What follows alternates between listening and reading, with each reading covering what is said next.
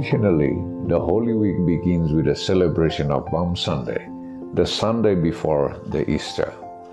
They took branches of palm trees and went forth to meet him and cried, "Hosanna, blessed is he who comes in the name of the Lord."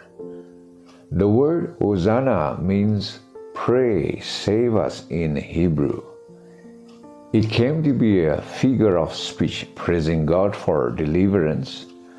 So the people who celebrate the coming of Jesus into the city were proclaiming Jesus as the promised one and the Savior of Israel.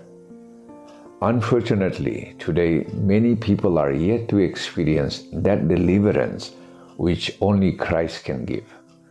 Palm Sunday is a reminder that Jesus Christ can deliver us from any situation if we let Him.